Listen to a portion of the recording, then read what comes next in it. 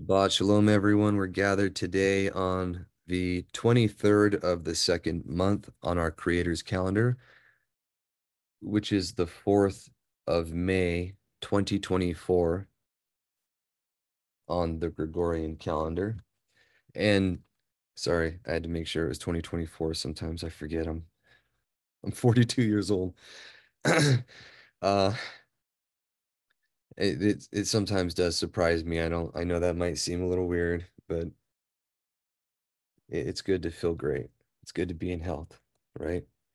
Anyways, we're gathered today and we're fellowshipping again. We are continuing in Bereshith, or the book of Genesis, chapter 37.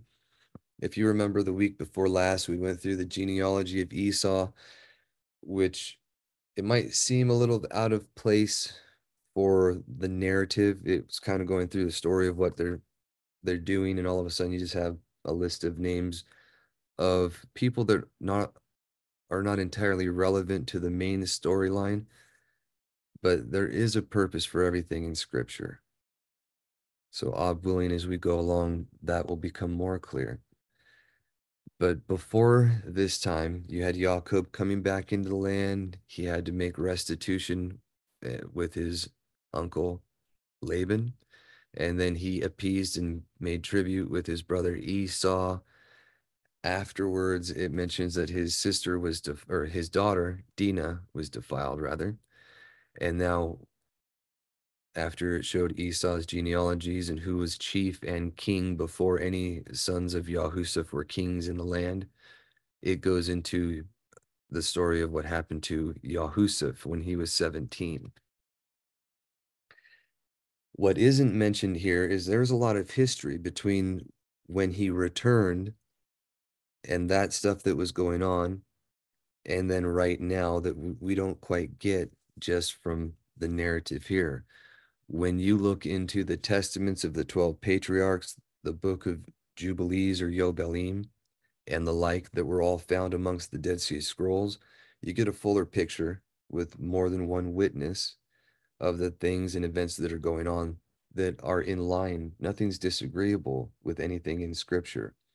And it actually helps fill in the blanks for things that you might see that does not make sense to you.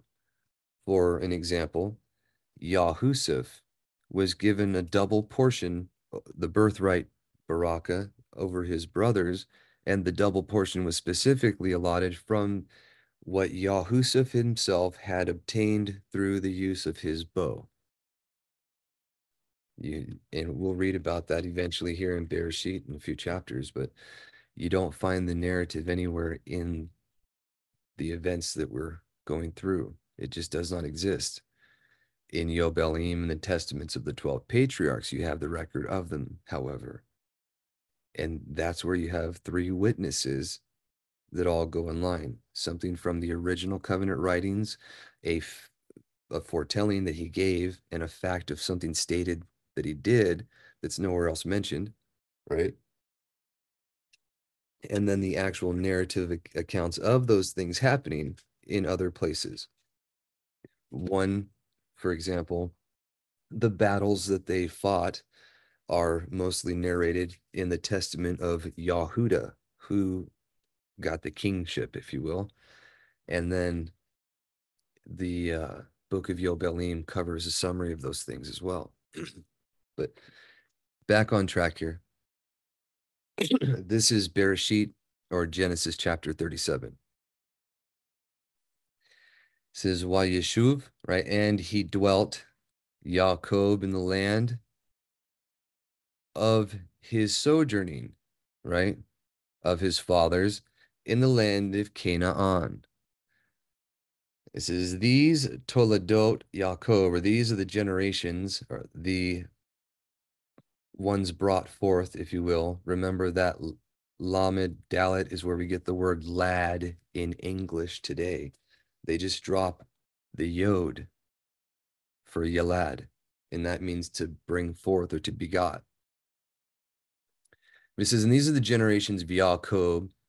Yahusuf, Ben, the son, is 17 or 7 and 10 years right? When he was 17, he was feeding with his brothers the flocks, and was the boy with the sons of Bilhah. And you remember Bilhah, I believe she was the servant of Ribka or Rachel, and she bore Dan and Gad. I may be mistaken on that. It could be Dan and someone else, but the sons of Bilhah, okay? And the sons of Zilpah, wives of his fathers, and brought Yahusuf a report of them, right? Debrat, Dibbat, Tam. So Debar is a word, matter, or thing. The Tau makes it past, or sorry, and Tem is them, but the Tau also makes a thing past tense. Right? So he brought a bad report, Ra'ah, right, of them to his father. And Yisrael loved at Yahusuf, Makol Beniu, right, more than all his sons, because this is the son of his old age, and he was unto him. And that would have been before.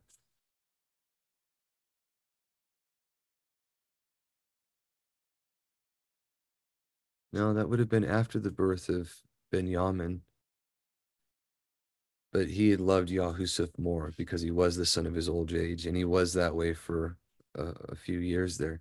Remember, it was Yahusuf was the last one born in the land of Syria or Armenia before they came back into the land. And Benjamin, or Benjamin, if you will, the son of his old age or the son of his right hand, depending on the translation, was born in the land. It says, and he made him a robe of many colors. Right. They say pasim. They call it flat of hand or foot. And they say vari-colored 3 times.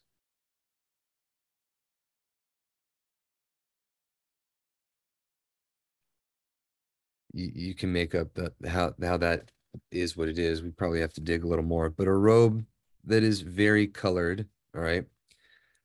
And, or it says, but when saw, right? And he saw him, his brothers, that Etu, right, with him loved their father more than all his brothers. Then they hated Eth, him, Aleph Tau, Wa, right? And not could speak to him peaceably, like unto Shalom.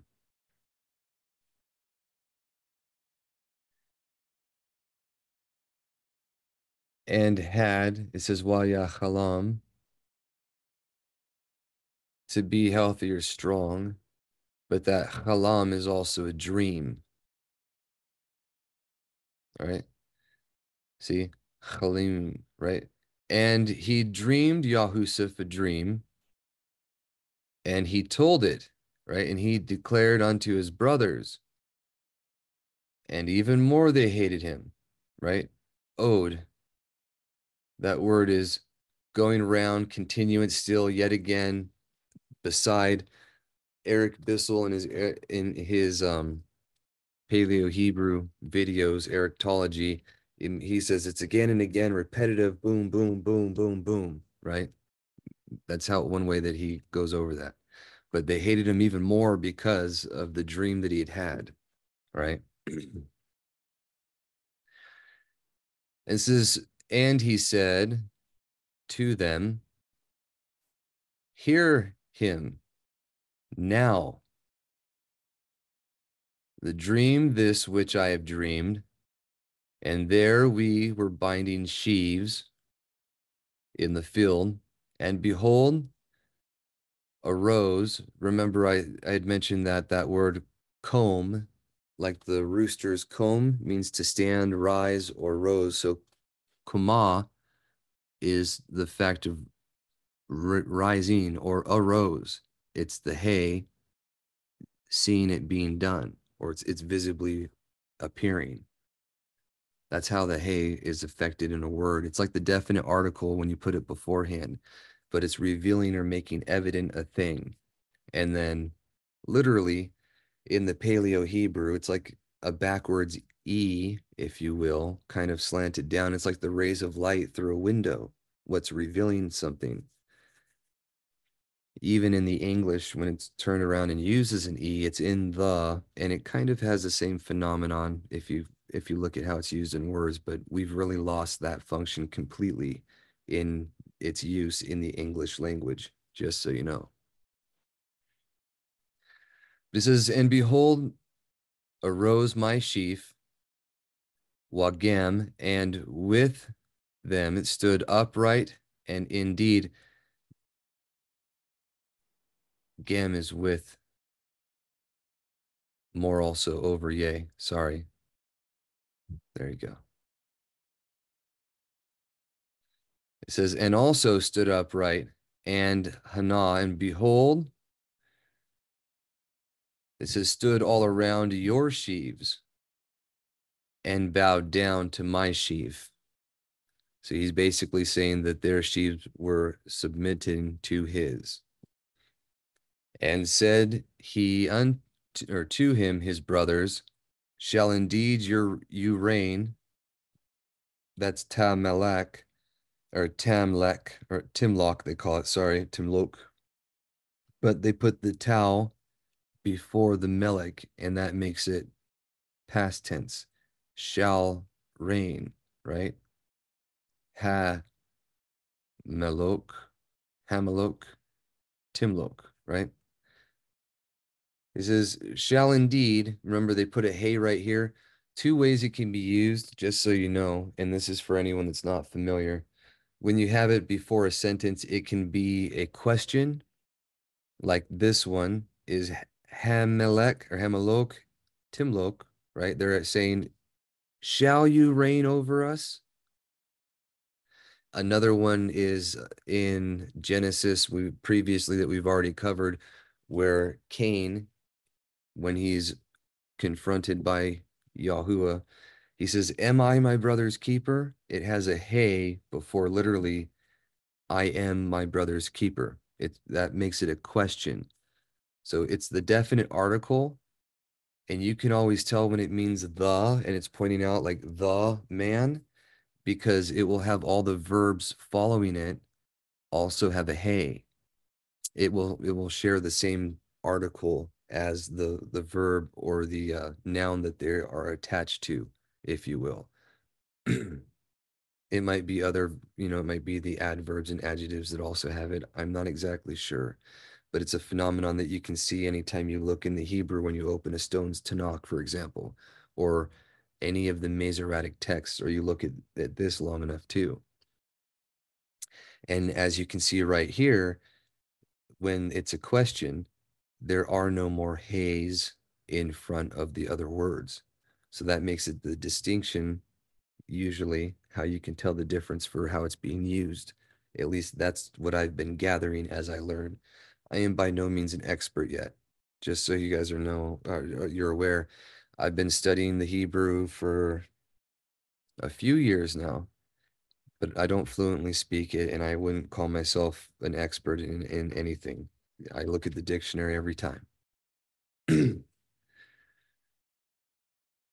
But he says, or indeed shall you have dominion over us, right? And this is to reign or to rule, mishal. When you add yod at the end, it's mishli, and that's the word for proverbs. So my reign is to know proverbs and riddles, something that kings and others who have that time seek to do, right? So even more, or ode, again they hated him for his dreams and for his words. And he dreamed still dream another, and told it to his brothers, and said, behold, I have dreamed a dream again, or another one.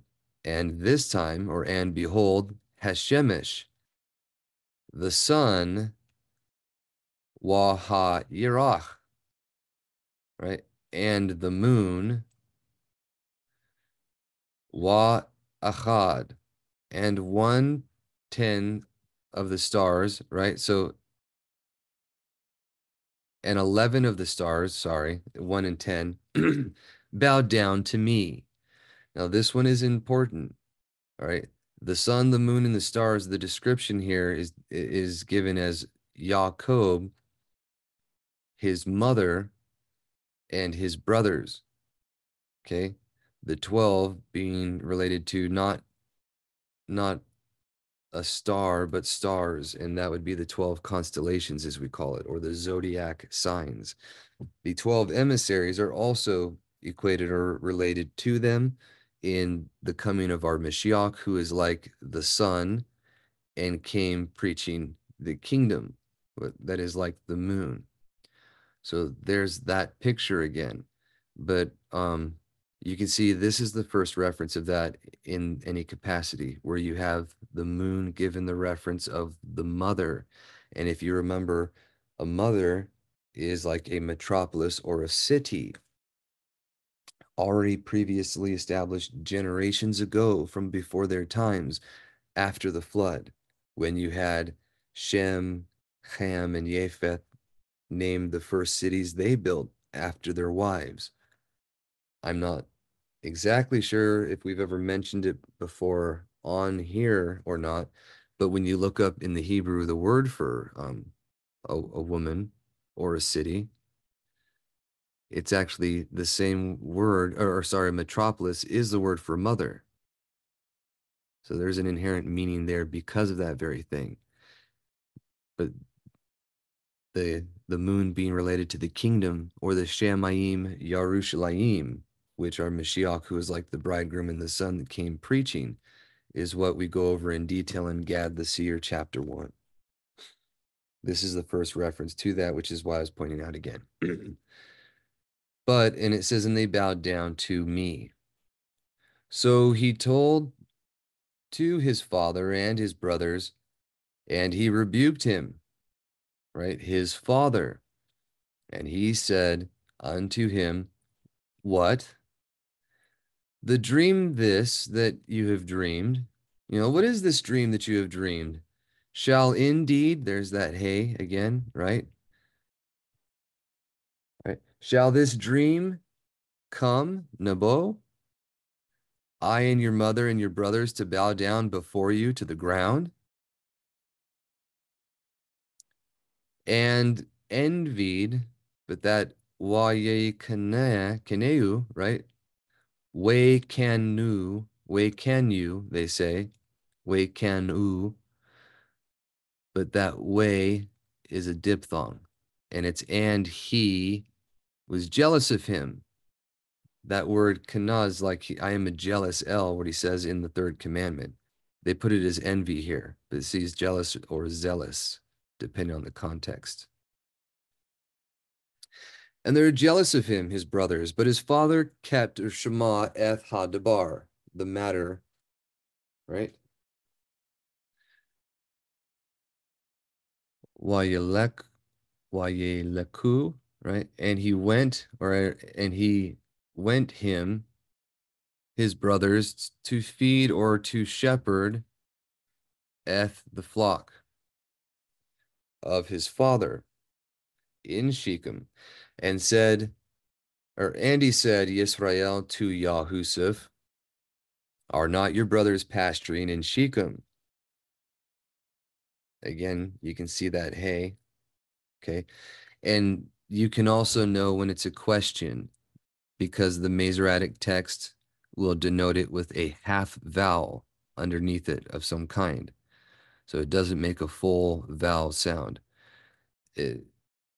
In contrast, when you have the definite article, you can see ha and then shalom. That is the pathak. That's a long vowel. It won't always be a pathak, but it'll always be a long vowel, and that means the. You see, a shalom is dream. but this is literally what the dream this that you've dreamed, right? So just for context there. It says, are not your brothers pasturing in Shechem? Come and I will send you. And I is Aleph, right? Shalak is sent, and then Kaf is you. So, and I will send you, all one word right here in the Hebrew. Elihem, unto them. Wa yeomer lu, and he said to him, here I am. And he said to him, go now. Remember, this is the word now in English. They translated as please, but it says, go now and see eth shalom. See with shalom, or if it is well with your brothers. And eth shalom with the flocks. Okay. And hashuvni, right? And he will return to me and bring back to me dabar, or word, the matter or thing. And so he sent him out of the valley of Hebron, and he went to Shechem. And he found a certain man, right? Wayamatsu, right? And he found him an Ish. And this Ish, or Enosh, they have that as Enosh here. That's interesting. This says Ish, but when I clicked on that, that says Enosh, and that's the word. Enosh is a different word. They actually have that as the name of a man, but that's like mortal or infirm. Now I'm curious if that's actually Enosh in a regular Hebrew verse or not. Just give me one moment. We're going to pause real quick. All right, so we just checked the Leningrad Codex there on my phone, and it does say Ish as well. So I don't know why it's coming back as Enosh here when you click on the link. But Ish just means man. Enosh, Enoshi, right? It means man too, but in the sense of mortal or frail. And that was the son of Seth, if you recall. This, however, is not a mortal or infirm man, as we're about to see. This is actually our Mashiach, I believe, letting him know where he's at. But it's just a man that he finds along in the way that helps him, right? This is, and found him Ish, a man, and behold, wandering in the field. This is to err in the field. So because Yahusuf didn't know where to find them, he was erring and ran into this man. And he asked the man, saying, what are you seeking? So he said, eth my brothers. I am seeking. Right? Tell me now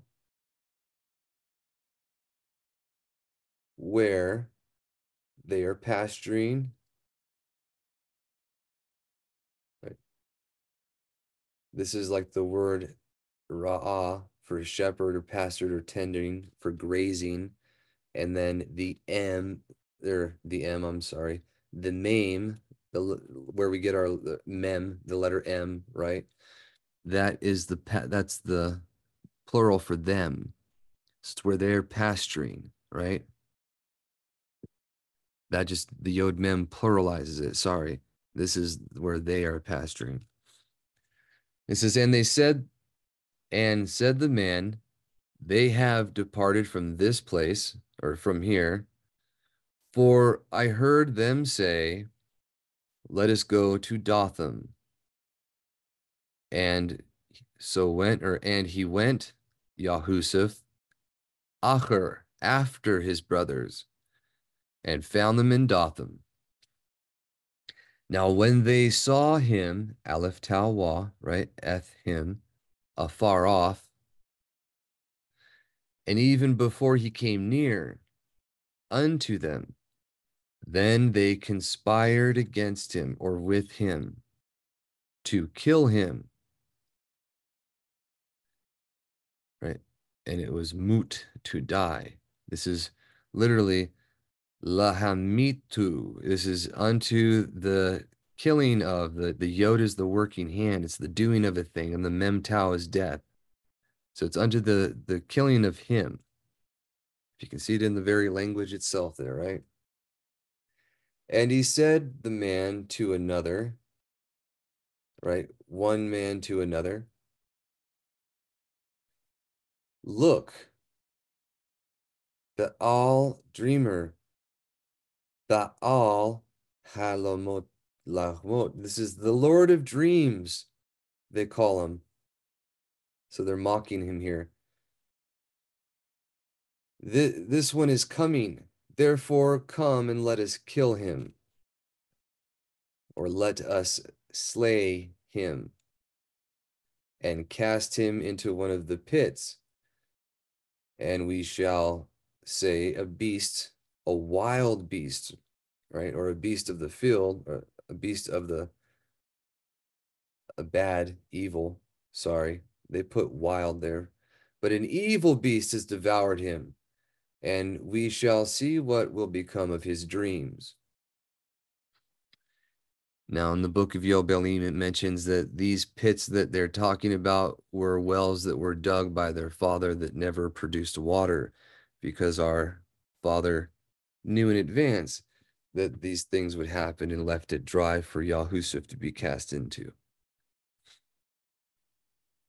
And that's the everything working for the benefit of those who love Elohim and to those who are called according to purpose. While he's digging a well and not getting water, I'm sure he didn't think that this was something for his good. It was for his benefit and to the best. But we can look at it 2020 and see, yeah, indeed, that was the very thing. And that helps us to trust in our situation, the things going on that we don't see necessarily as the best it could be for us in a different light, Father willing. But he does things like that all the time, where our expectations are not always met, but everything literally works out for our best, whether we know it or not. It says, but heard Reuben, right? Well, and when he heard Reuben, he rescued him. This is literally to rescue, export, deliver, to like fling out. This is what it says, that he delivered or exported, right, the children out of the land of Egypt. But we'll get to that. And it says, and he delivered them out of their hands, from the hands of them. Okay. And he said, don't let us take soul, right? Let us not neku, right? To smite his soul. And he said to them, Reuben, not to shed blood. That's that dam. Remember when I said Adam is I will bleed, or I am, it's also the word for red, but just dam by itself is blood. It's not shed blood, but cast him into a pit, this pit, which in the wilderness, or is in the wilderness, right? Bamidbar. That's also the name of the book Numbers, but it literally means in the wilderness. And a hand not do lay on him. So do not lay a hand on him, that he may deliver him out of their hands and bring him back to his father. So he intended to have them put him in the pit so that he can later restore him to his father and perhaps make amends for the things that he had done. Remember, he was already in dishonor and a state of penitence. So he didn't want to do any more to cause problems for himself. So it came to pass when had come Yahusuf to his brothers that they stripped,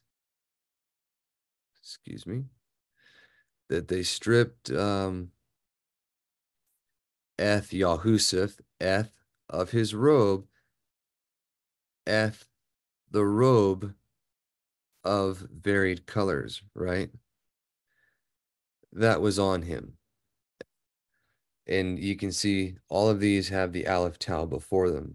There's a place marker there for significance, for a purpose. Yes. Our brother made a comment in the chat here. It says the testaments of the patriarchs give great detail on how the brothers felt about Yahusuf and how Yahuwah delivered him from the hands of his brothers because he was righteous.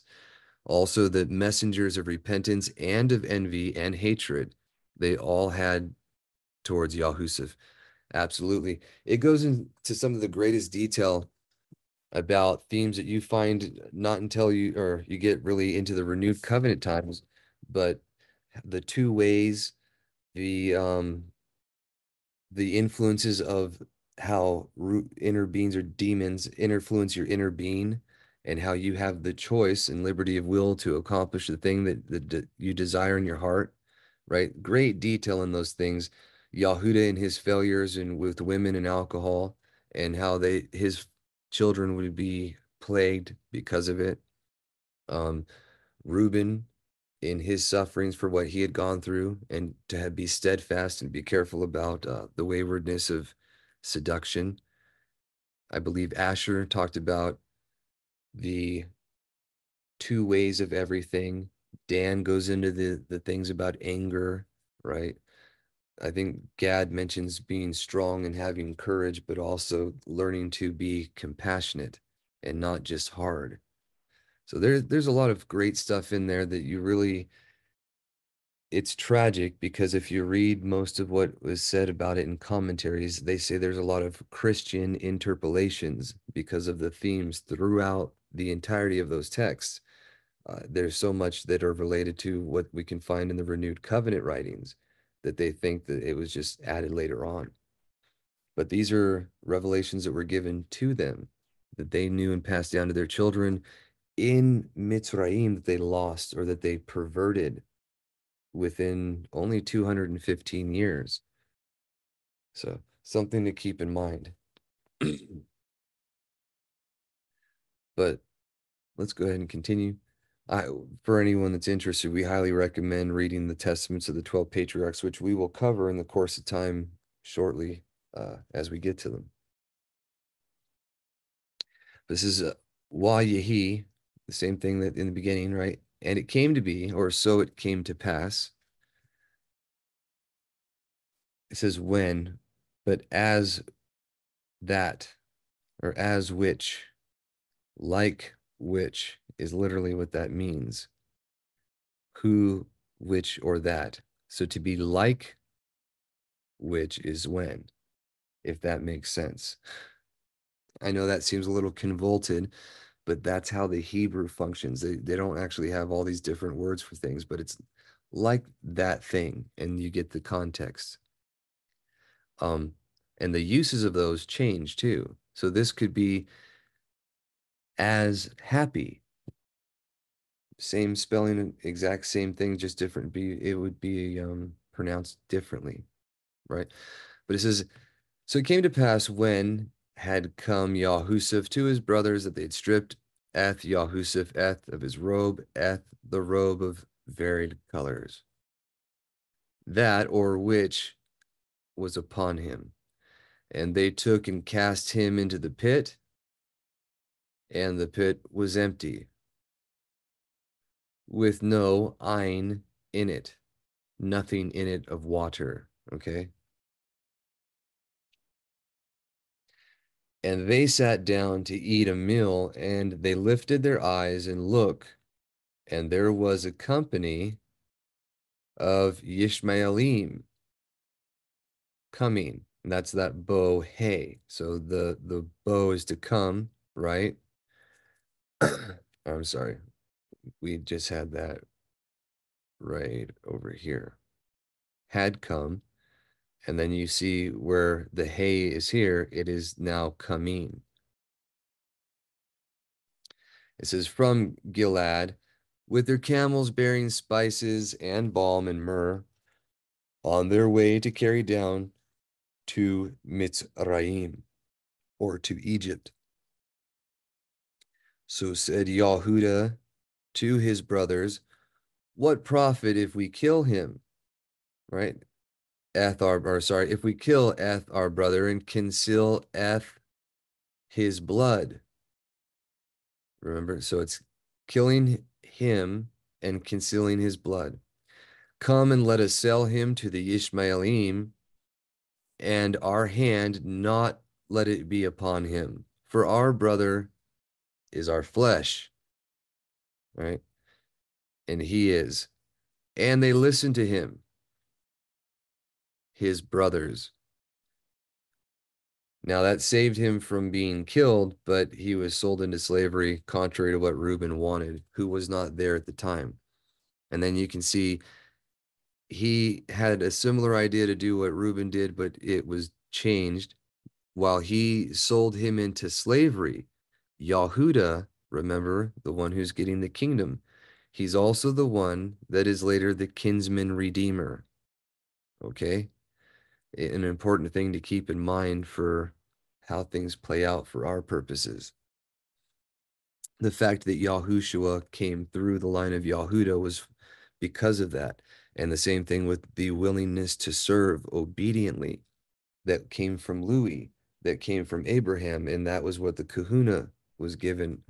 Those kind of pictures are what were typified in the coming of our Mashiach, right? But you see that more clearly when you get through the books of Yobelim and these other ones as well. It says, so said Yahudah to his brothers, what profit is if we kill our brother and conceal his blood? Come and let us sell him to the Ishmaelim, and our hand not let it be upon him.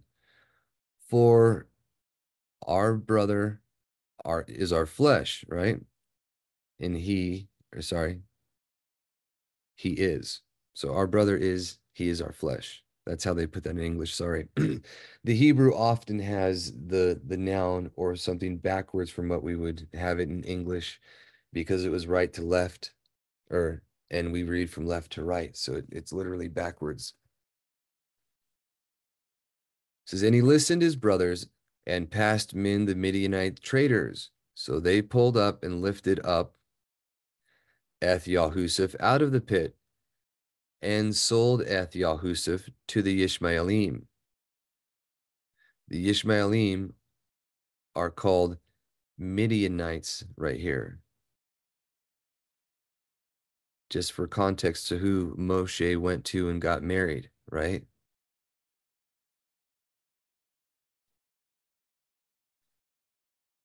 We sold them to the Ishmaelim for 20 shekels of silver, and they took Yahusuf to Mitzrayim, or to Egypt. Then returned Reuben to the pit, and behold, Ein Yahusuf, Yahusuf was not, right, in the pit. And he tore his clothes. This is something that you see quite often in the original covenant times, where they'll tear their garments and petition the maker. That Bet Gimel Dalet is just like the Aleph Bet Gimel Dalet is the first four letters. It literally means Aleph Bet Gimel Dalet is the natural order of things. It is the meaning of that word, right? The right course of events. But as a word, just Bet Gimel Dalet, it means clothing. Very interesting word. It's also treachery, to deceive, to act or deal treacherously, right? Spoil is bag, but baged here, we get to another one.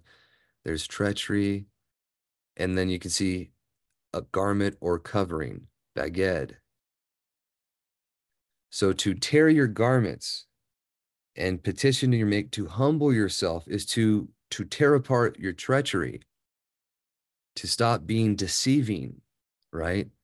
To rip that apart and then come to him humbly. That's a picture for that kind of thing. I just wanted to point out that in particular.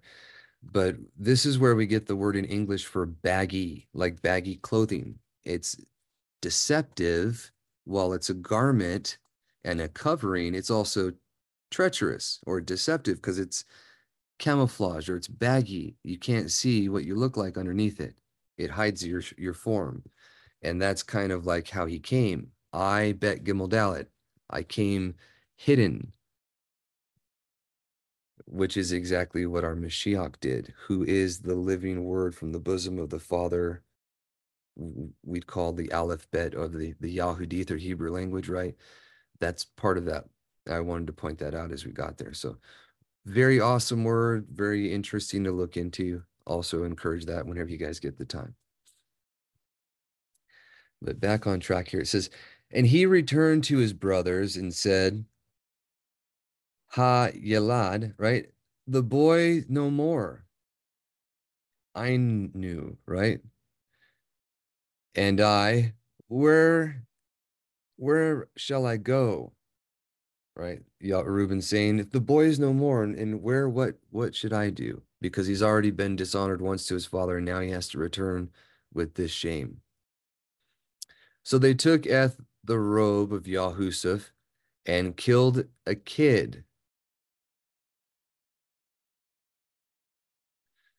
This is a Sa'ir, right?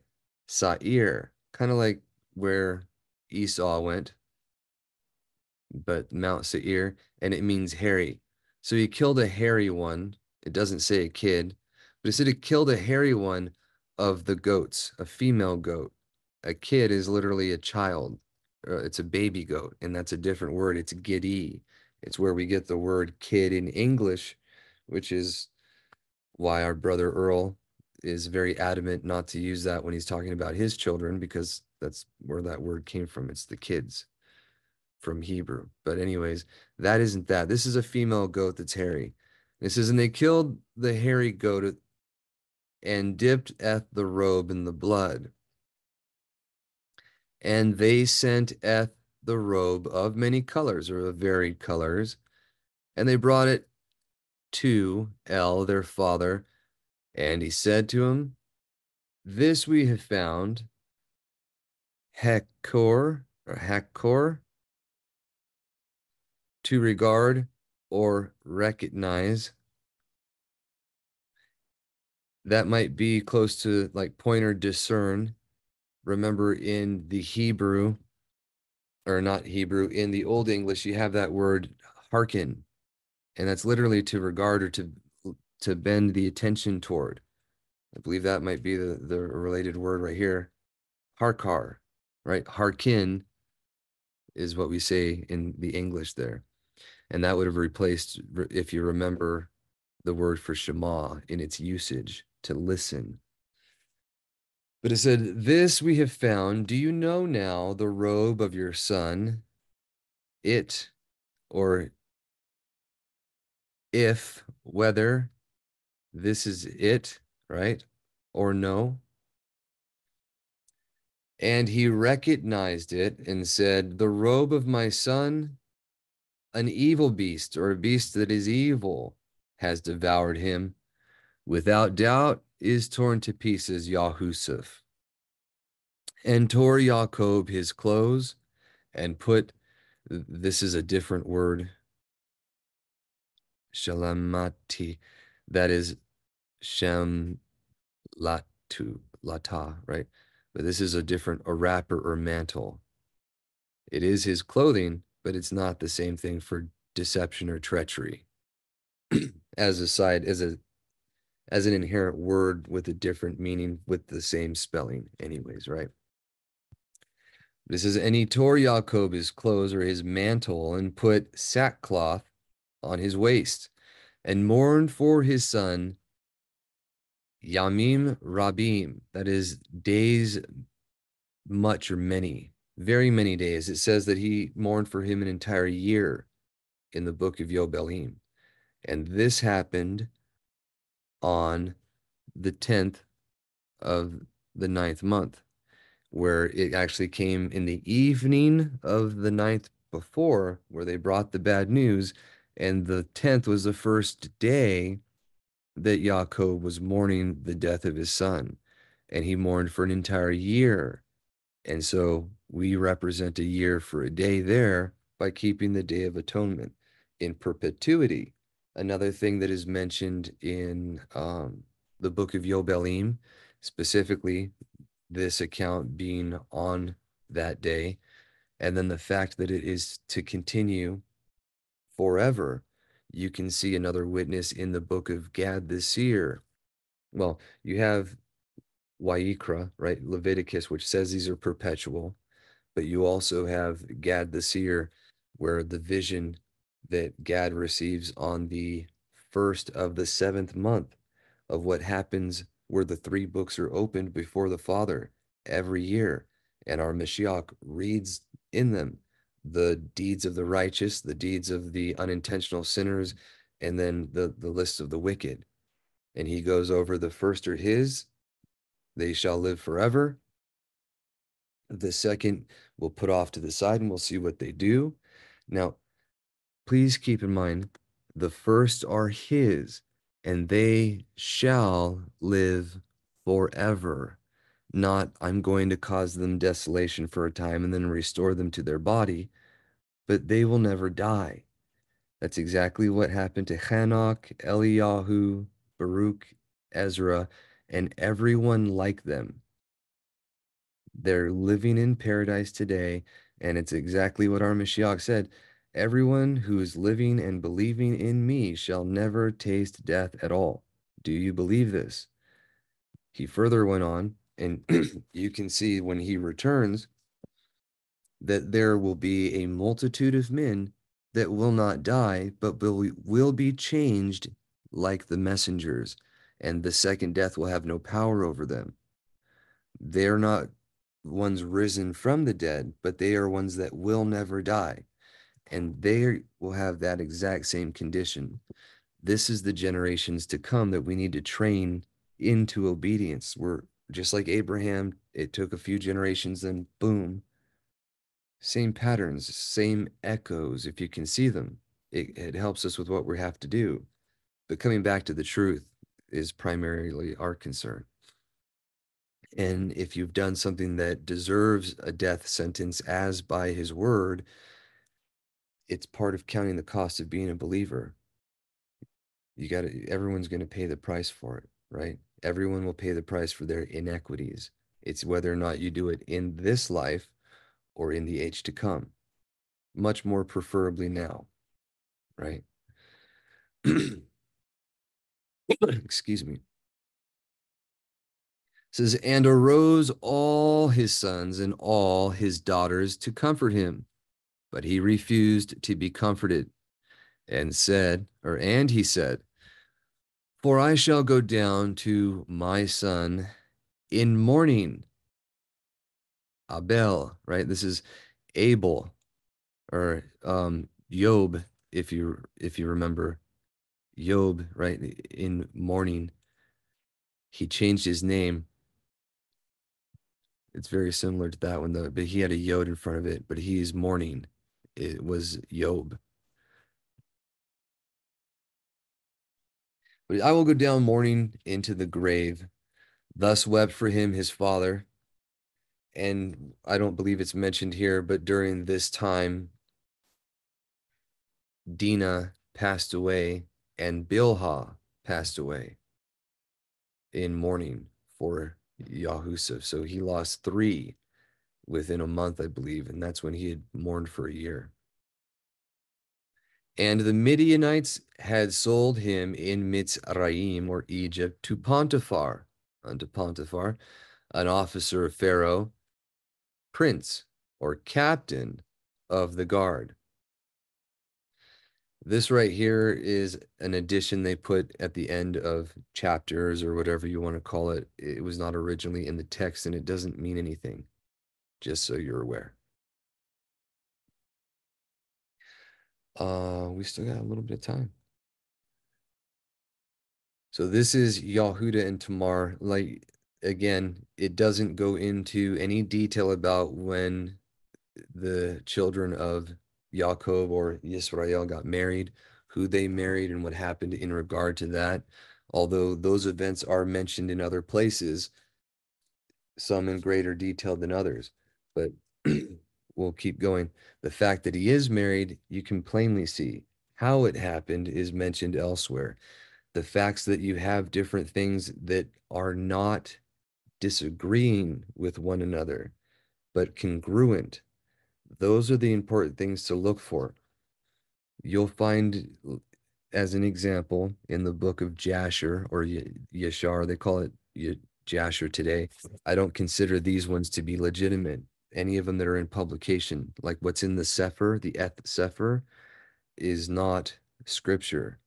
Those books, none of them were found in the Dead Sea Scrolls.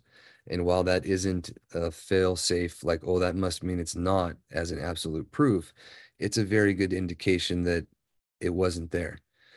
The book of Esther wasn't there either, but it is scripture, just for clarity's sake. And even the editions of Esther in the Greek should be part of that, which include his name and have dreams of showing what would be happening to his servants before it does, inclining with the truth that you can read all throughout scripture as well. But point being, you miss out on that. What happens with Yahuda and Tamar and with his wife, he goes over in more detail in his testament. So if you're interested, I would recommend you checking that out as well. It says, and it came to pass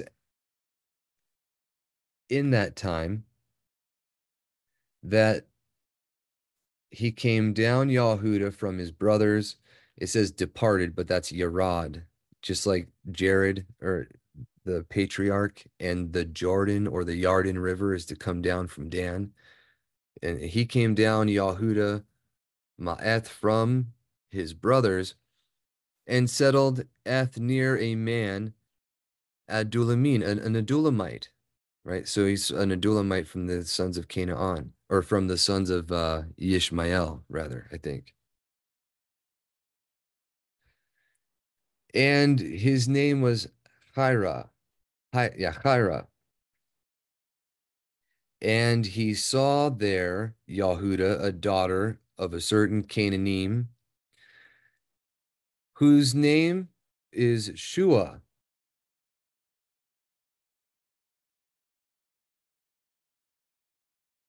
And he married her and went in to her. So she conceived and bore, and you don't get the context here, but in the book of Yobelim, Abraham was received the language of creation. Our Mashiach made himself known to him after the language had been taken from the mouths of everyone and the minds of all men at the Tower of Babel. This was the fourth generation after, third or fourth, depending on how you look at it. And he was given it back after he repented. He was also given the writings that Noach had and had passed down to Shem. These he transcribed, and in the process of that, he learned about the history of what had happened and how the sons of Noach split up the land, and Canaan broke the oath that he swore. And so that all of his children living in that land that belonged to another were literally violators of that covenant and under the ban. That context is massively huge. The implication is obvious, but it's completely missing from what we call the Bible. So you have what seems to be the loving, merciful creator of the renewed covenant times telling his children to come through here and commit genocide for no cause or purpose whatsoever. Right. And it's a horrible thing. People have a lot of questions. It's caused some to lose belief because of the way these are translated or the way it's written. But when you have the full history of what happened, they were under the ban for violating the covenant they'd made. They broke their vow, and there was no forgiveness of that. As long as they were in the land, they were under the ban, and they had to be wiped out or they had to leave. The fact that some Canaanites did leave is known in antiquity. There's the whole Hittite kingdom in Turkey that was they call it a Hittite kingdom. They were in communication with the people of Canaan until they were wiped out by the Hebrews, and they were contemporary with the Trojans and others of that time. So I don't know, or I can't claim to know all the history behind it, but the ones that did leave the area were still alive for a time. It's just the ones that stayed in that land and broke the very word that they said that they would keep. They didn't have an expectation. The things that were done or they did were done unto them. And that's why, I'm sorry, that Abraham knew that. He refused to have married a Canaanite woman or anything like that. He stayed with his own, and he enjoined his son not to do so, who enjoined his son, Jacob, not to do so. But Esau, you remember, he married Canaanite women. When he realized that that was displeasing to his father, he married a daughter of Ishmael as well. But you can see here when Yahudah marries them, the point is everyone that was of the sons of Canaan from the line of male or man or woman was under the ban. And it doesn't matter if a son of Yahudah or Yisrael married into them or not, those children are still Canaanites under the ban in the land there. That he did not immediately wipe them out. If you recall, two of the sons died, but one lived, and they were a predominant and very large part of the tribe of Yahudah for a very long time. I'm hoping you can see why they had issues as a people because of the influence of who, was in their genes there. I'm not trying to be mean. It's not, we're all in a mess when we think about these things, but this is literally the fact of it. It's how his word established reality, and you can see it if you take the time to pay attention. So I highly encourage everyone to think about these things, you know? But there's reasons why Yahudah betrayed him. There's reasons why they've had issues, ups and downs, and sometimes they do right, sometimes they don't. And there's only particular families and only select ones of the whole multitudes that get things while others don't, right? There's reasons for that. It says, so she conceived and bore a son, and he called Wayakara, right? And he called Shemu, right? His name,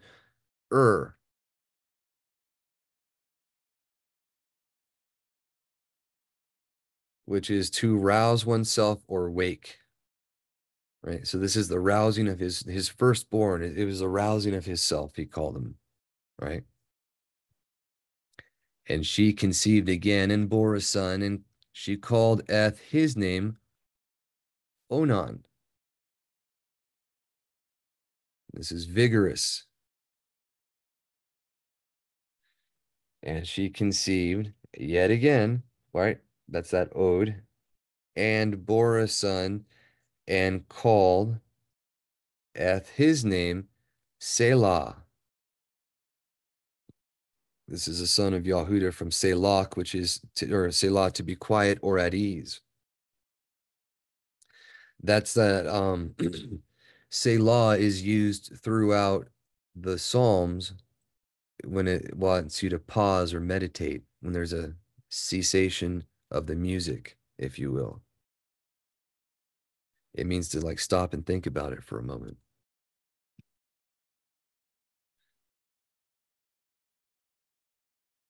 Wahiyah, and he was at Chazib, sorry, when she bore him, him, right? And took Yahudah a wife unto So you can see he not only had a wife himself, but his children are now old enough to have wives themselves. So 20 years at least is covered just in the text, right, in one spell swoop. You got to keep that in mind. Sometimes it's not always one flowing narrative, or there's a lot of space between things that we might not always see. But he said, and he took Yahudah a wife for his firstborn, and her name was Tamar, which is a palm, a date, right? Tomer. Tomeris was the queen of the Mazagati as well. She was the queen from the line of Yahudah, probably from the line of Dawid, over the Masagati, or the greater Gati, which was a branch of the Hebrews in dispersion from the northern kingdom. But you can see it means a palm tree or a post, and it's also a date, like the fruit.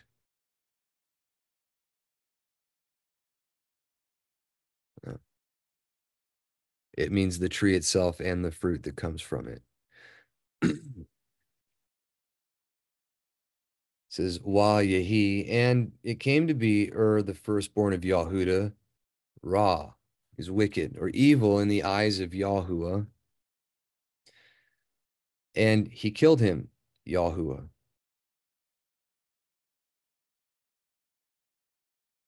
Now remember what the 12 had done to Yahusuf, and it was Yahudah's instigation, and now the things that he's done, and now what he reaps in his own children.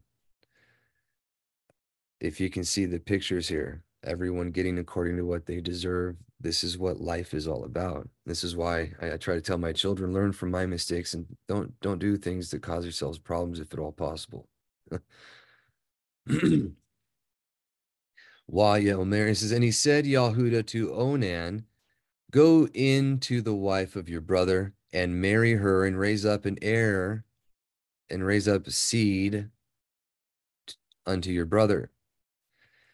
Because that was the Torah, that was the instructions given from before. And he's following what he knew to do, what he thought to be right there, right?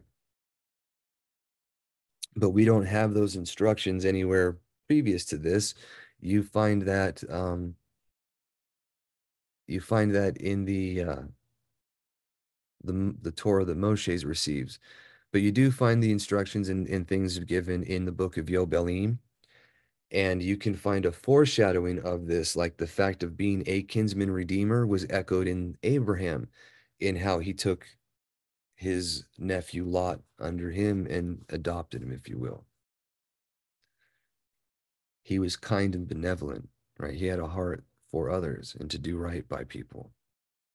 It says, and he knew, Onan, that not his would be the heir or the seed, right? That it would be his brother's. And it came to be, when he comes, or when he went into the wife of his brother, that he emitted on the ground, right? That he cast on the ground, lest he should give an heir to his brother.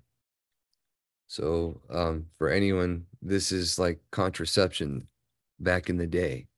And his intent was to not have children so that he wouldn't raise an heir for his brother. But this, pulling out and not having seed when we're doing that, our Creator calls evil.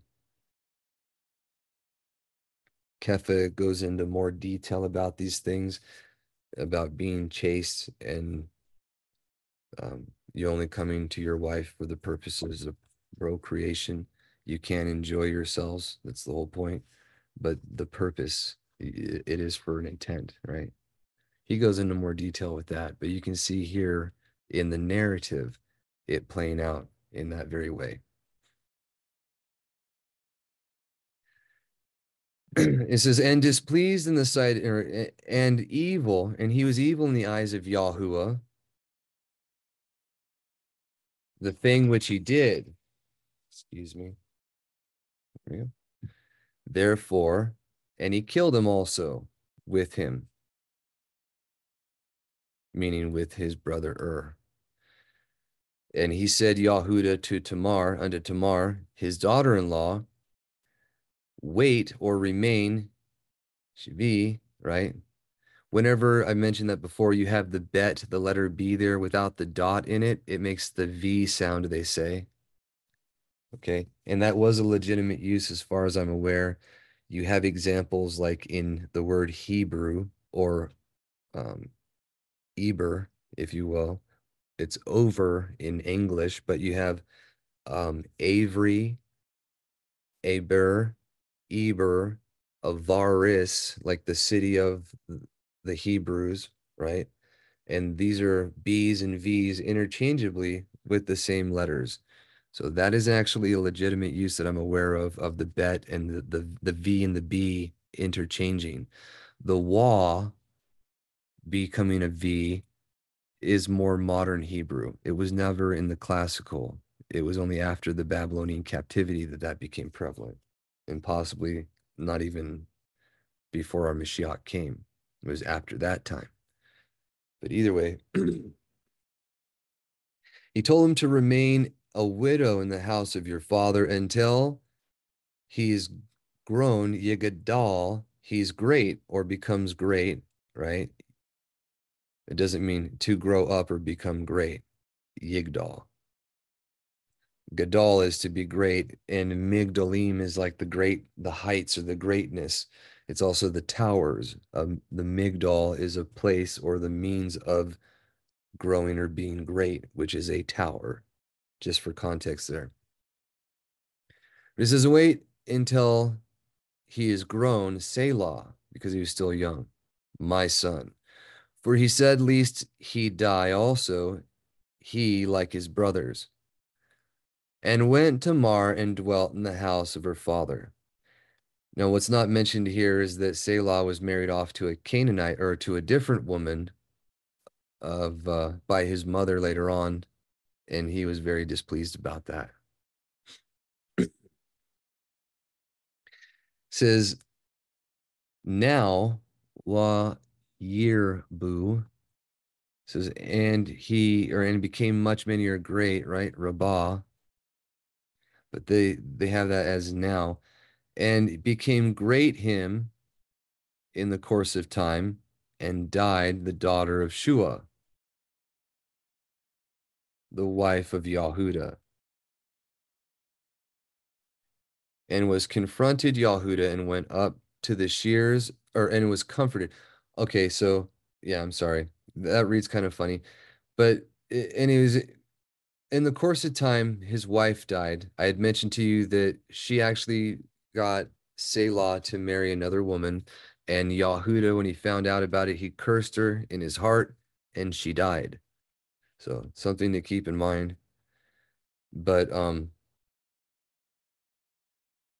he wanted to be comforted, and so he went up to the shearers of his sheep,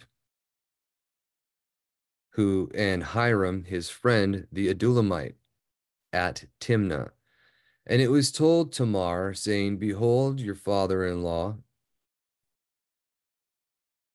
Hamik,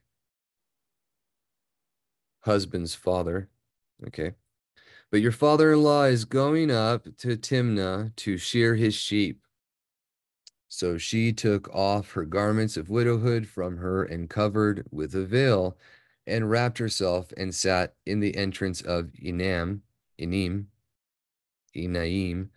that was on the way to Timnah. For she saw that was grown Selah, and she was not given to him as a wife. Now, the context there is the cities of the Amorites and the places where she was at. It was customary for a woman who was betrothed or getting married to go out and be a harlot for a week, and whatever money she acquired was her dowry. That's what she was dressing up to do here. More detail is given in the testaments of the 12 patriarchs about that, what was going on. It says, and when he saw Yahuda, he thought she was a harlot because she had covered her face. And he turned to her by the way and said, come now, let me come in to you. For he did not know that she was his daughter-in-law. So she said, what will you give me that you may come into me? And he said, I will send you a young goat. So this is a giddy, right? And that's where we get the word kid. It's a kid, a young goat. That's literally the word kid in English. Excuse me. And he says, and I will send a young goat of the goats. So a young female goat from the flock. So she said, if only you will give me a pledge until you send it. And he said, what pledge? All right. What pledge that shall I give you? So she said, your signet and cord and your staff. So his girdle, his belt, his ring, and his staff, his scepter, what he ruled with, what he girdled, his strength, and his signet. And he goes into detail about what all that represented with his kingdom. but he gave it up to harlotry or to women, which is represented in the monarchies of the world, giving up to the harlot in the Dark Ages kind of thing. That was what was foretelling here. But inverse, while this worked to benefit, that kind of stuff is not so pleasant, right? He says, that is in your hand, and he gave them to her and went into her, and she conceived by him.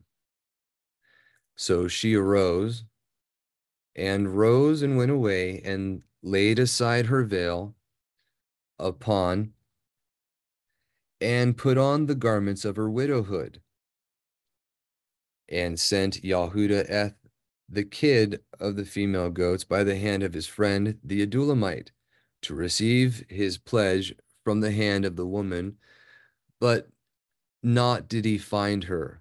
So Yahuda sent the Adulamite to go pay the woman, but he couldn't find her, right? And he asked the men of that place, saying, where is the harlot? She was in Naim by the roadside. And they said, no, there was in this place no harlot, right? So he returned to Yahuda and said, lo, I cannot find her. And the men of the place said that there was no harlot in the place. And said Yahuda, let her take of her for herself, lest we be shamed. For I sent the kid this, and you have not found her. So for I've sent the kid, and you have not found her to give it. And it came to pass, and it came to be about after 3 months. All right, that's after 3 chodeshim, was told that Yahuda, saying, has played the harlot Tamar, your daughter-in-law. And furthermore, behold, she is pregnant by harlotry. So said Yahuda, bring her out and let her be burned. Let her be burned. People might, to burn, saraf, right? That word, what's enjoined right here, you don't find that instruction that I'm aware of anywhere in the Torah, but it is in the book of Yobelim. It was in the original writings, and that is the judgment of that harlot that is going to be put on her, burnt up in one day. So that picture was foretold in this very thing of what he enjoined what you were to do to people in adultery. The woman caught in adultery or harlotry was to be burned. The man was also supposed to be killed as well. The instructions or the Torah given by Moshe showed that you had to have both parties, and they both had to suffer the consequences, which was why our Mashiach did not accuse her. He says, neither do I accuse you. Go and sin no more. It wasn't because he was breaking the law. It was because he was following it, and those guys were trying to trip him up. But that's something that's overlooked. However, at this point, he was given the injunction to burn her, and because he was zealous in trying to be obedient to what he knew to be true, it was beneficial to him. Okay.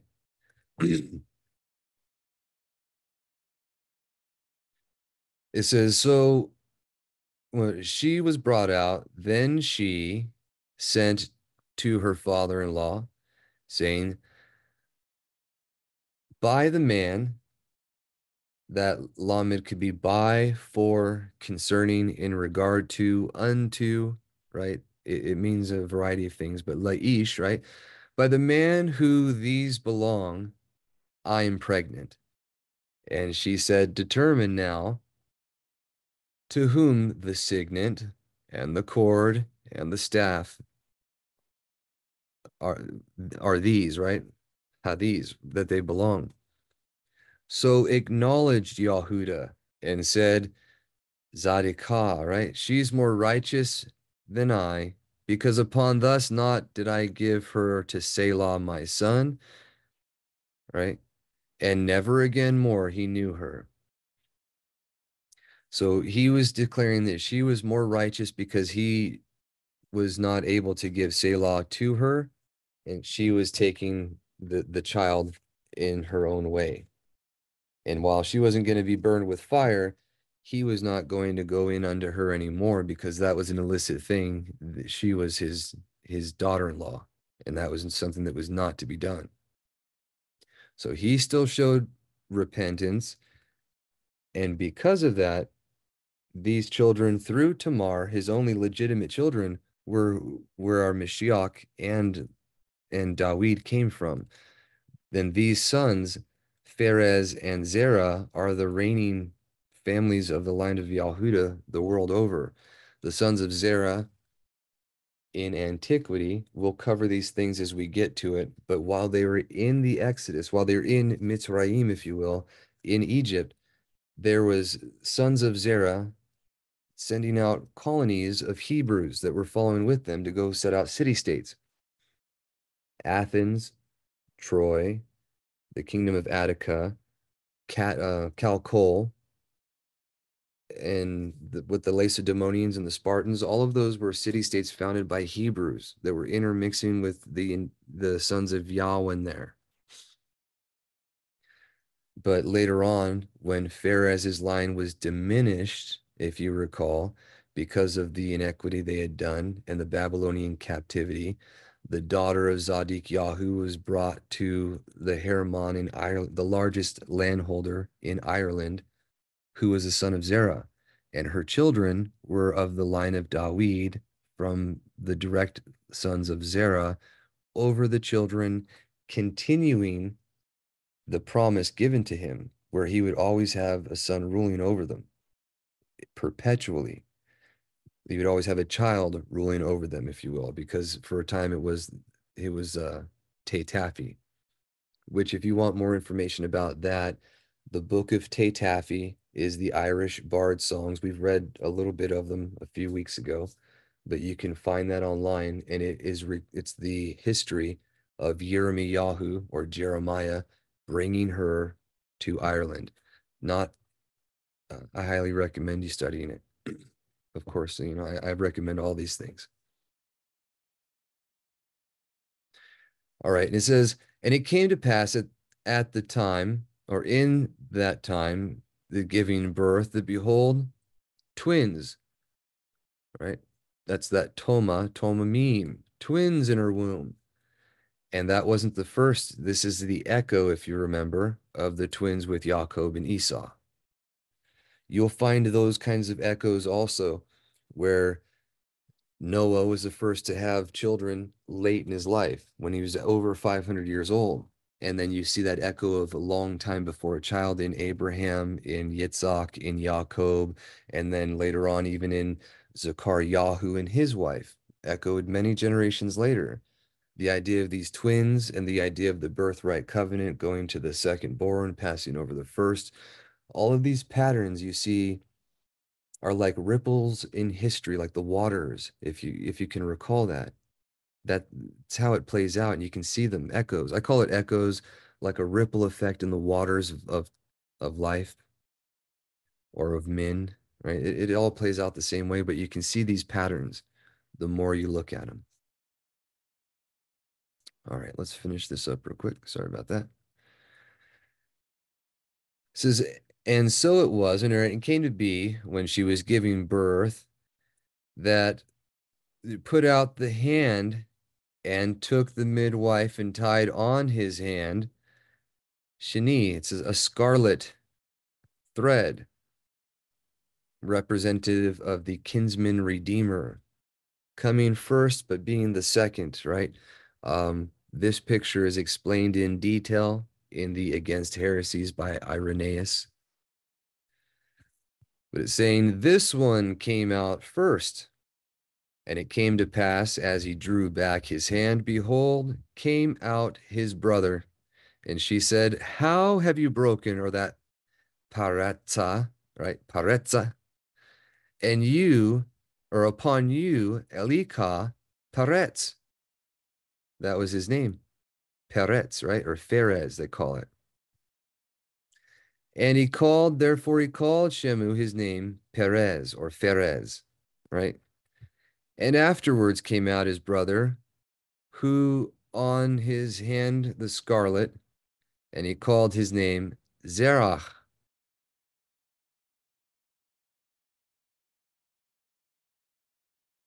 To rise or come forth, right? Dawned, arose, broke, risen. And that was to shine. He was the one that was supposed to shine first, the risen one, right? With the kinsman or the scarlet, but was the second coming. So there's a whole bunch of different pictures there.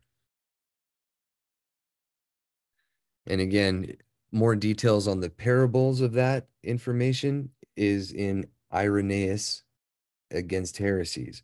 He was the taught one of Polycarp, who was the taught one of Yahuchanan, contemporary with Ignatius. And afterward came out his brother, who had on his hand the scarlet, and they called Shemu his name Zerah. All right, so we got through that one. Um, thank you for that, you all. I'm pretty sure we're pretty settled for today. I don't know if anyone wants to continue. So with that, I suppose we will see you all next week, and you have a wonderful rest of your Shabbat and Shavua Tov. Thank you.